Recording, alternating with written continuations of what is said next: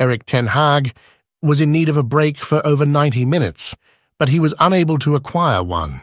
Scott McTominay's early goal was clearly disregarded. Manchester United made an ineffective effort to win in order to allay rumours regarding their manager's job, huffing and puffing. The United supporters held up a banner that read, "Play like you mean it."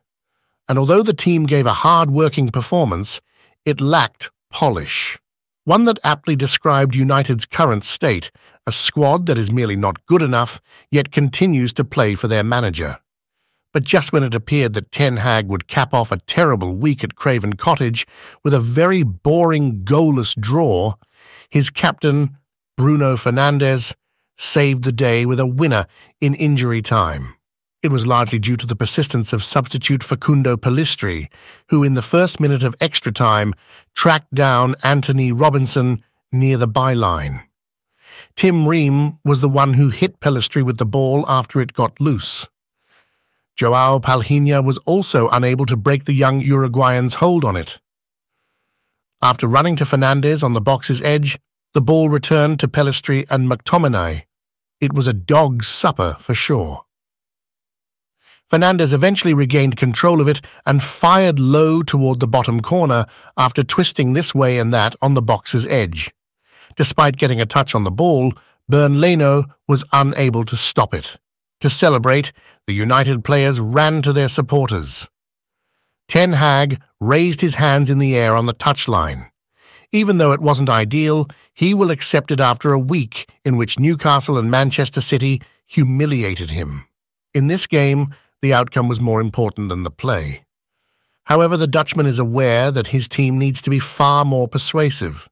They had that in their previous 3 victories over Brentford, Sheffield United, and Copenhagen, and they had that again in this pretty insignificant matchup. Harry Maguire, who led the defensive effort after taking an early knock to the head, summed up United's valiant performance. During his first start since mid-September, Aaron Wan-Bissaka also made an impression. But you know things aren't going well when your top players are the defenders. Once again, United's passing produced a lot of lovely patterns, but this team consistently lacks creativity and penetration. When Marcus Rashford was sidelined due to a leg injury sustained during training after failing a late fitness test, their already dire situation got even worse. Ten Hag's admission on the eve of this match that Rashford was chastised and had to issue an apology for celebrating his birthday at a city centre nightclub following last Sunday's Manchester Derby defeat raised the possibility that he was benched. The United chief said, "I think we have to close that case. I said everything about it." Although he was travelling with us, he was unable to arrive. He doesn't fit, according to our tests. It was another setback Ten Hag could have done without. With Raphael Varane still only fit for the bench and Casemiro out of action for several weeks due to a hamstring issue sustained in the team's miserable midweek Carabao Cup defeat to Newcastle. Wan-Bissaka was able to make his first start following an injury, while promising young player Kobbie Mainoo, who injured his ankle during the pre-season, was back on the bench. Harry Wilson, Rodrigo Muniz making his Premier League debut, and former United player Andreas Pereira were all called back by Fulham manager Marco Silva. Moments after kickoff, it appeared as though Maguire had confronted Muniz and had accidentally taken a shoulder to the jaw, making things worse for Ten Hag. While Varane warmed up, the England defence required several minutes of attention. Maguire was able to play on, and in the 7th minute, he was part of the major talking point of the first half after United won a free kick near the Fulham goal. Alejandro Garnacho, who replaced Marcus Rashford, drove the ball to the back post, where Christian Eriksen floated it, allowing McTominay, who was unmarked, to side-foot home from close range. McTominay spun away to celebrate what would have been his 4th goal for United in 5 games. But Maguire's participation was already being investigated by VAR. As they collided in the box, Jard Gillett determined that the United defender was offside and had stopped Muniz from reaching Garnacho. After a few minutes of discussion and with Ten Hag biting nervously on his gum, referee John Brooks was told to go to the monitor, and it was immediately apparent that McTominay's effort would not be recognised. There wasn't much more to say about a first half that was subpar. After Andre Onana's score, Harry Wilson and Alex Iwobi launched high shots toward the United supporters, but Diogo Dalot outdid them with an even worse attempt that ballooned into the home end.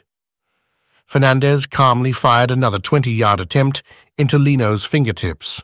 2 minutes before halftime, Fulham had two chances to score. First, Pereira's poor touch in the box allowed Eriksen to recover and block, and then Willian cut inside to curl a shot just wide of the far post. Early in the second half, the Brazilian was again the target of two counterattacks. However, Wan-Bissaka stopped his cutback, and he subsequently missed the mark from a promising position. However, Fulham was playing well, and United found themselves in danger. After Garnacho backed out of a challenge with Iwobi, Onana produced an unusual save to keep out Wilson's long-range shot. A few moments later, the Cameroonian goalkeeper beat away Palhinha's strike. As Antony had done in the first half, Garnacho was booked for fouling Timothy Castagne after mishandling a clumsy backheel. In the 64th minute, the latter was substituted by Pellistri, following yet another incredibly inefficient performance. Pellistri curled one of his shots towards Leno, Iwobi launched another one high into the seats, and Muniz broke down in tears following his injury. In an attempt to steal the win, Ten Hag brought on Mason Mount and Anthony Martial, and Leno was eventually forced to make a noteworthy save by pushing away Fernandes's free kick. However, when the United captain applied the crucial finish in additional time, he was unable to deny him once more.